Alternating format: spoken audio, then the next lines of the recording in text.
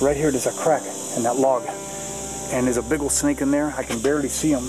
I know it's a snake. It's a water snake. I don't know if it's a cottonmouth, which are plenty out here, or a big brown water snake. So I'm gonna look first, reach in there and see if I can grab it.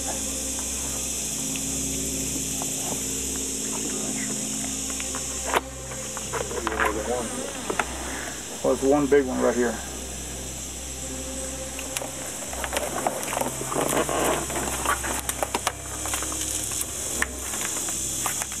I'm gonna bite. I got a wetsuit on, so I'm not too worried about it. Look at that.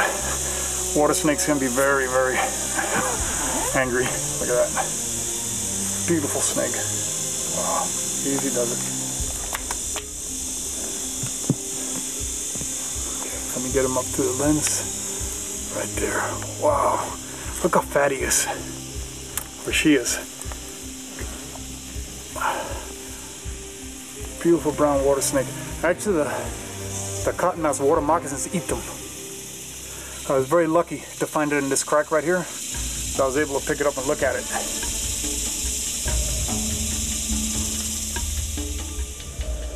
Most people, every snake they see in the water, near the water, it's a cottonmouth, right off the bat. But if you do pick one up thinking it's a water snake, you better know your snakes. You pick up a cottonmouth. See how vicious this guy was? A cottonmouth's a lot more vicious. Now, the one thing is that these are very aquatic. The cottonmouth floats. The brown water snake and the other water snakes dive underwater very quickly. And if you look at the head, you see the round eye and the nostrils? Right there, the cottonmouth is a hole between the nostrils and the eye, which makes him a pit viper, just like the rattlesnake. Now, this guy's got a round, perfectly round eye. The cottonmouth has a lid over the eye that gives the eye not so round of a look. It makes the snake look mean. The brown water snake can flatten its head out, but the cottonmouth has got a bulkier head, very wide. Through here, it's like this wide. It's massive. Well, this snake, see, it can flatten out like that. It'll flatten its head to make himself look like a water moccasin sometimes, giving a triangular head. But look at right now, it's not very triangular. It's relaxed.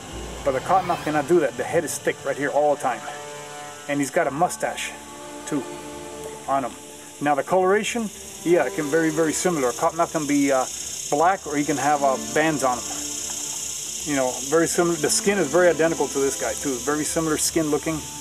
So, and they live in the same environment. So you just got to pay attention. Yeah, the water moccasin is more buoyant than a water snake. Its body naturally floats more, and it's more of a surface swimmer. While the water snake, immediately, the only thing that sticks out of the head, out of the water, it's his head. The water snake will only stick his head out like this and dive under real quick. While the water moccasin will tend to swim and float on the surface, just like a rattlesnake would, or another pit viper. So it can dive under, but that is not as normal. It's too buoyant, actually. It has to force itself underwater. Well, this snake automatically disappears underwater. Okay, now watch how quick this brown water snake disappears in the water. Show you how aquatic this animal is.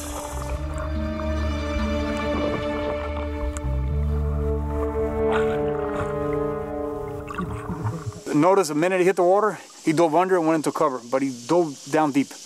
Instead of coming up and floating on the surface, if it would have been a cottonmouth, it would have took off on the surface like that.